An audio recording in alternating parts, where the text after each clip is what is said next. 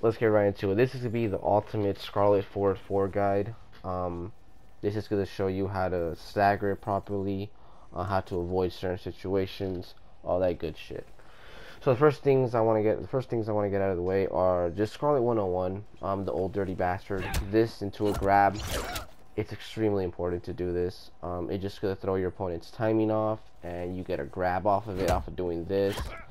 It's really, really good. Even doing this into a grab is really good as well, because you need to condition your opponent to get ready to block that, but instead you fuck them up. Or you could do one and then grab, or you could do one and then do something like that just to throw their timing off completely. So that's one thing you can do. Another thing that's extremely important that I've recently added this to my Skarlet, and it's really helpful, is doing this in a short hop.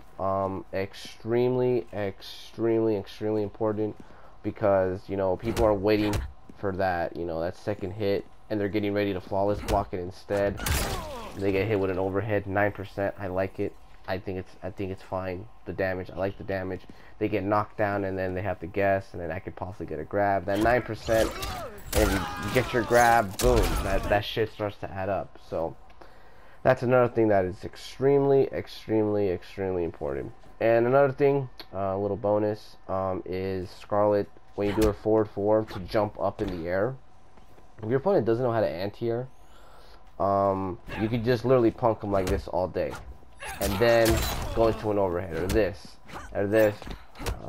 boom, or then go this and do something like this, right? Or you could do this and then another 4-4 and then grab. Or you can do this into a low, and then you could just start adding the mix-up game. So you could do this, boom, overhead, or then you could do this, boom, safe low.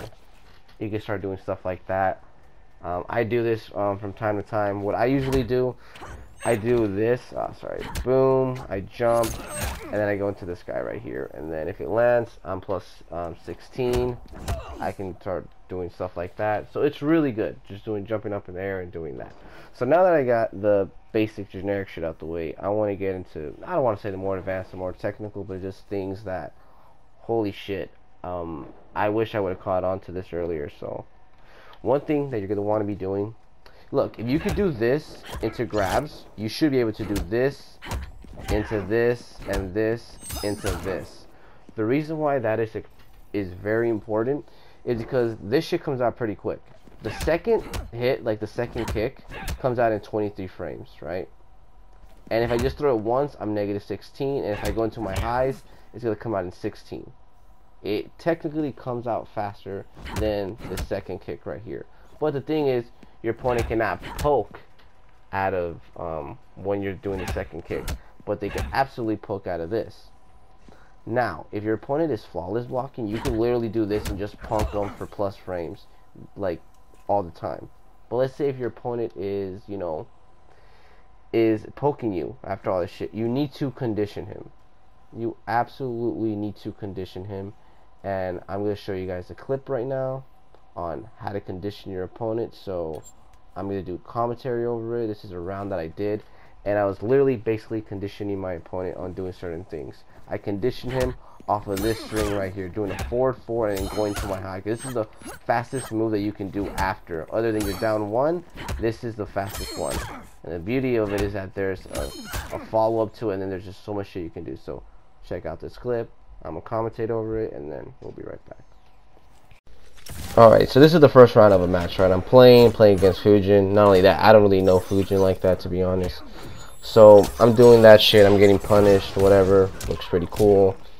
I'm getting punked, right? And then that was an input error, but it worked. Whatever. He taking my shit, sweep, blah blah blah, right? I do my forward 4, that, and I grab him just like that. Boom. Did my forward 4, did a standing 1, and I grabbed him just to fuck him up, right?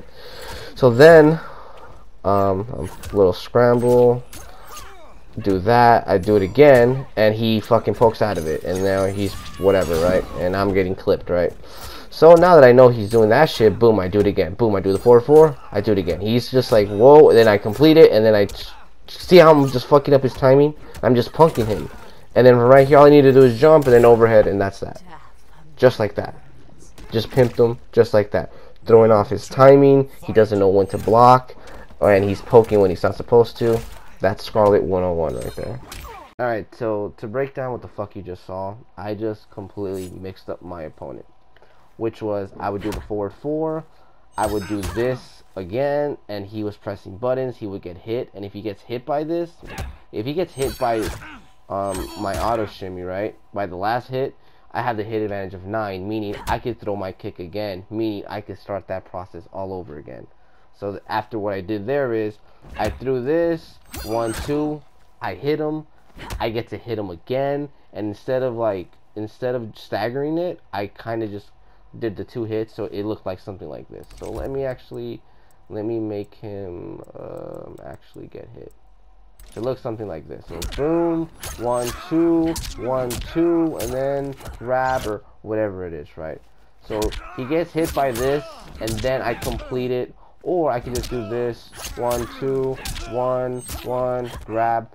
I was just mixing his shit up, basically. He just didn't know when to block, and he didn't know when to press buttons, and it was just completely throwing off his timing.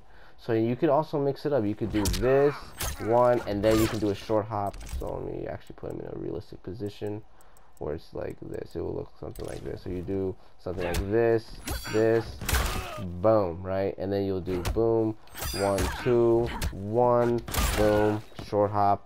Or you could do literally this, boom, 1, 2, grab, or you could do this, boom, boom, grab. Just mixing it up. Fucking up your opponent's timing, make them like really respect when you do certain shit.